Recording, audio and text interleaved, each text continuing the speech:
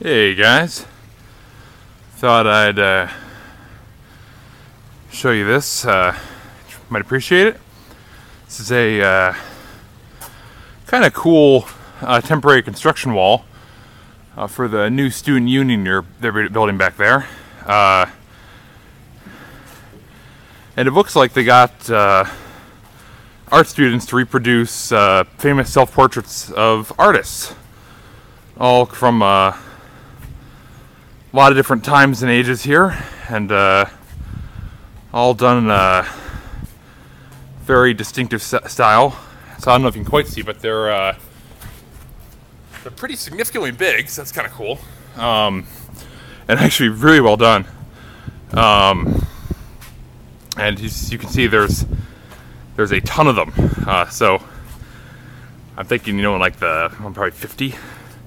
So pretty impressive group project, very consistent size. Kind of emphasizes the extremely eclectic styles. It really took advantage of being able to put up a very large exhibition of pieces. So I saw this while out running, and thought you guys would think it was pretty neat. Not like last time, or last week.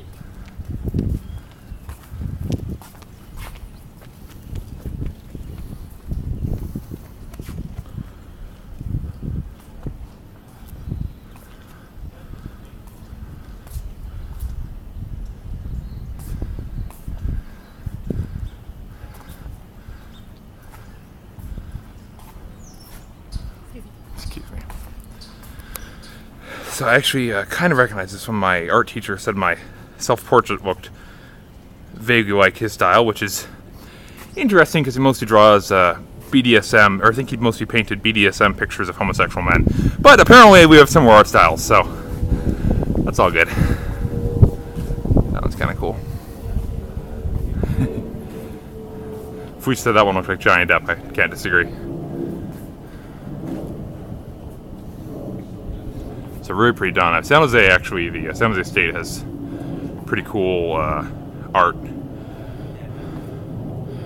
and design programs. Actually, it was neat. Went to First Friday last night, and they had a pretty cool video game exhibition from the game club here. So they had arcade cabinets with a lot of the games installed. They're actually pretty good. I talked to the instructor for a while, so that was fun to see that. So here I am jogging at San Jose State. Oh, have fun, Mom. See ya.